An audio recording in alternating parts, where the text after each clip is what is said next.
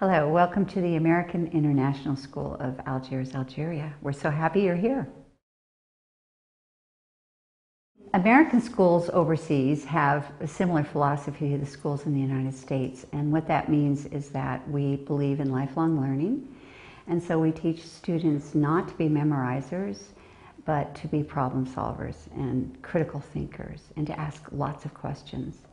We also believe that we need to have a very positive climate for learning, that teachers, while they are teachers, are also supporters and are people that are accessible and that students can talk to and ask questions and relate to them.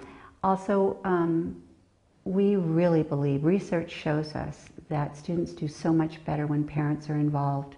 So we really believe that it's a team effort. We like to work closely with parents so that we can provide the best opportunities for students.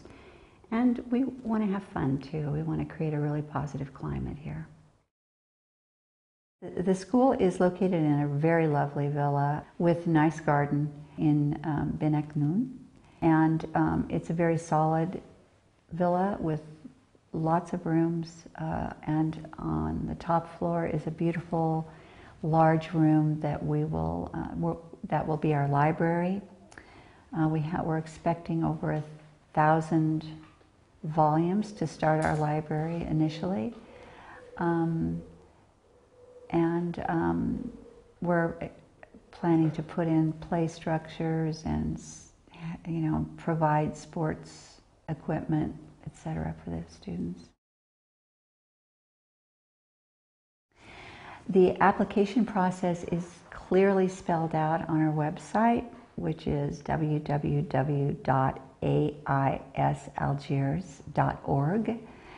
And it'll give all the information regarding which grade a student is in based on their birth date, the tuition, all of the forms that need to be filled out. So if somebody's not living here in Algiers, and we've had many parents contact us who are currently living elsewhere but are planning to come here next year, then they can submit all the forms to us via email.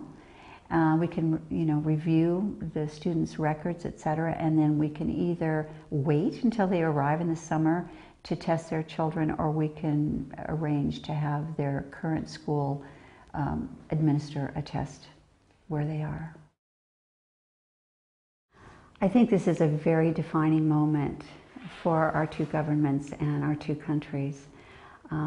This is going to allow not only the people at the U.S. Embassy, but other companies who have children who are currently being educated in English to be able to come here, because up to this point they've been very limited in who they could bring.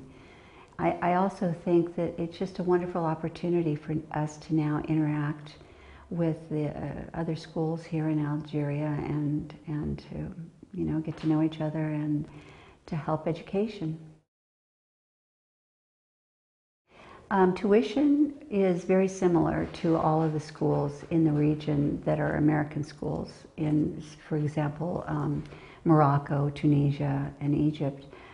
It's $25,000 US a year, and plus a $5,000 capital fee, which goes into a fund to help us get ready to one day perhaps build our own school.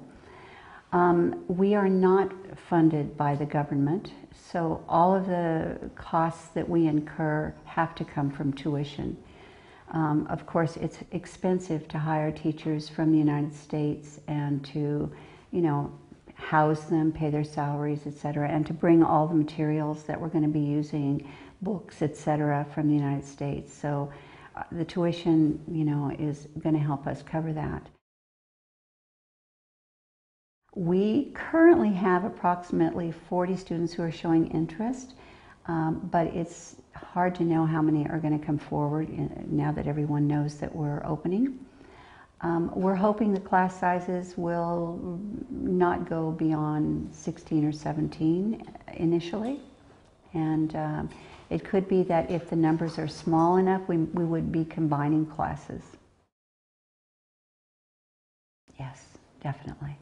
It's part of the agreement The, the problem, of course, is that this is not a school where you come to learn English. This is an American school as if you were living in the United States. So all of our courses are delivered in English, and our students need to be able to be successful. You know, a 5-year-old might not have to be, you know, certainly doesn't have to be fluent in English as long as they can understand a little bit. But by the time they get to be 7, 8, and 9, with all of the demands of the courses being exclusively in English, it would be really hard for a student to be successful if they didn't have a certain level of English. The admission test is primarily focused on reading, language arts, and mathematics. The school will offer courses in Arabic the first year to only Algerians. We're starting small, so you know we have to have a reasonably accessible program to our students. We don't know how many of our students are going to be non-native English speakers. So perhaps, you know, next year or the year after we might be offering beginning Arabic to some of our students. But right now our focus is English. All of our courses are in English except for the Arabic course. We want to make sure that our students have a very strong knowledge of and ability to communicate in English. Right now we have no ability to provide transportation.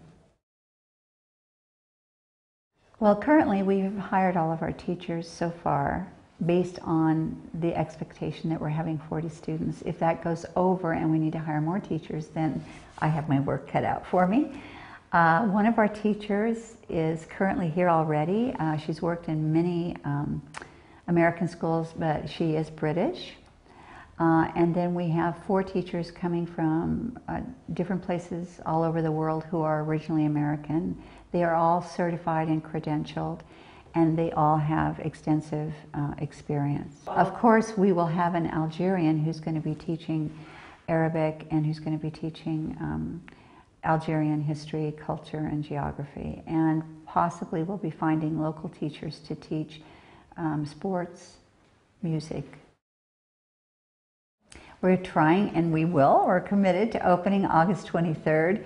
We recognize that it might be a little early for some parents, but it's typical of an American school to open toward the end of August. And if parents aren't here right on time, they don't need to get too stressed about it because we're going to be working really hard to accommodate everybody. It's our first year. We're all going to work together to make this a fantastic year. Thank you so much for coming.